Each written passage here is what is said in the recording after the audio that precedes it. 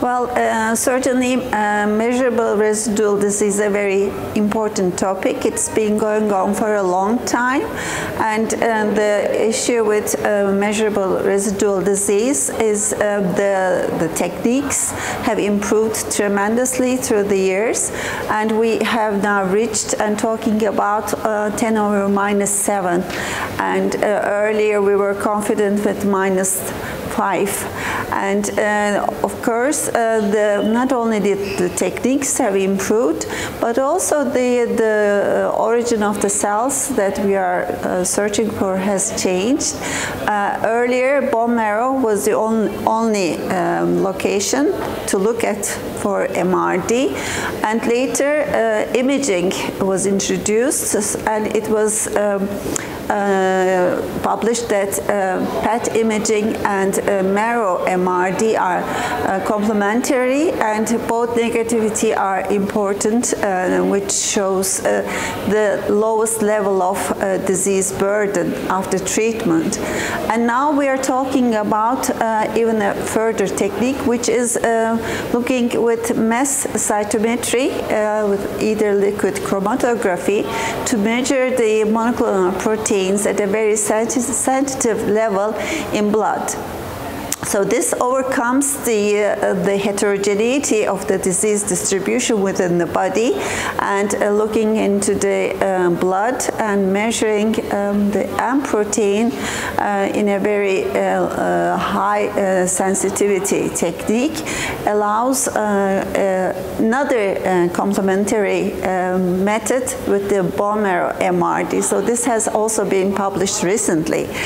And based on these developments, the clinical data so far, I think that on my composition in the debate, I will be talking and advocating that the data in the clinical trials we have so far is based on the traditional old-fashioned data. And of course, I cannot argue against the value of MRD as a very significantly highly important prognostic factor. Maybe it's even more important than the risk assessment at diagnosis, and certainly it's an independent factor. However, for today's routine daily practice, we cannot recommend centers or physicians or patients to change and adapt their treatment based on the MRD achieved. There are maybe two topics that deserves attention, and one is the technique that I am talking about. Not all centers have these high sensitive level of detection methods. And secondly, the disease can be very high risk. And although you achieve MRD negativity, you may have a progression of disease if you stop treatment. So for de-escalating and stopping purposes, MRD assessment cannot be useful for all patients, mainly for high-risk patients.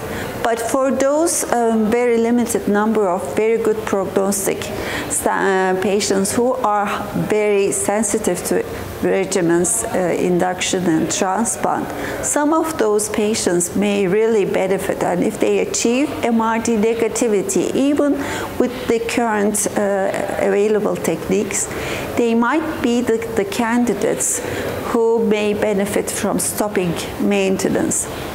Today we have recent data from maintenance studies, and it shows that on maintenance, most of the majority of patients convert from MRD positivity to negativity within the first year.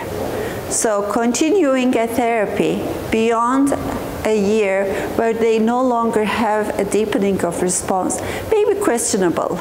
But it's still early, and finally I would like to mention that today there are more than 10 clinical trials based on MRD adapted regimens, and most of these trials are on de-escalation and stopping purposes. We do not have data to support the role of intensifying or changing therapy based on MRD, continuous MRD positivity. So there is still open space for this missing amount of data.